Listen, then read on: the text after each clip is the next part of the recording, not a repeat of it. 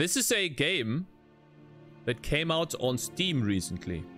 Shogun Showdown on Steam. The art looks really nice. And you can download a demo for free to play. He has put it up like just a couple of days ago. And the cool thing about this game is that it's, first of all, it's pixel art. And second of all, it looks like a single person made this game. And what I really like about the game, you saw it right here, is this map. Let's get a better shot. You remember the old Mario games?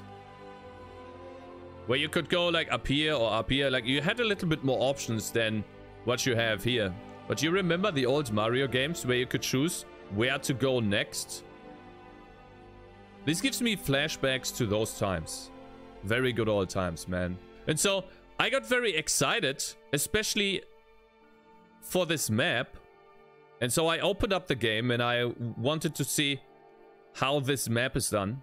And if you look carefully, this map is animated. And so using our power as programmers, I checked out how he was drawing the game in RenderDoc. You know, and it starts normally, you know, he does the parallax menu drawing. Blah, blah, blah. Then he does some, he adds in some fog, or I don't know what you call this, like this fog of war thing. So these are essentially textures like this that are gradients. And then it looks like they fade up. Which looks very cool. He does that on multiple layers.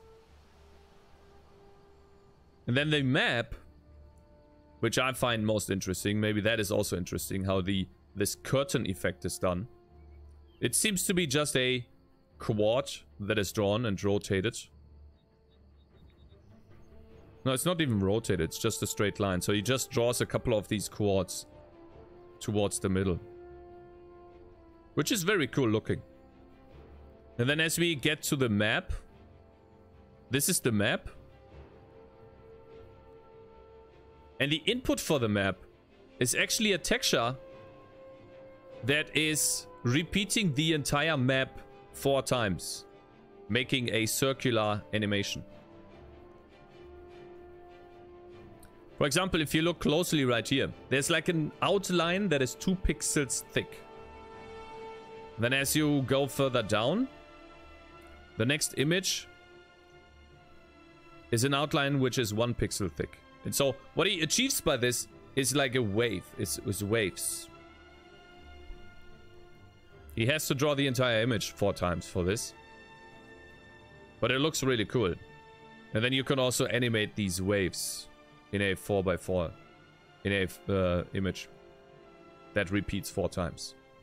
The waypoints are just drawn on top.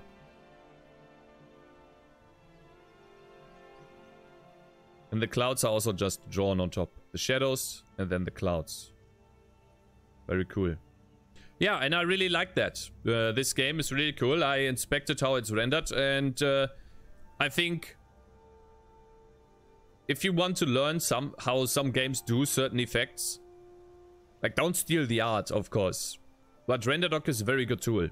It will help you grow and learn how certain things can be done. And I think as a game developer, you should use it as a tool. Not to enrich yourself, but to learn.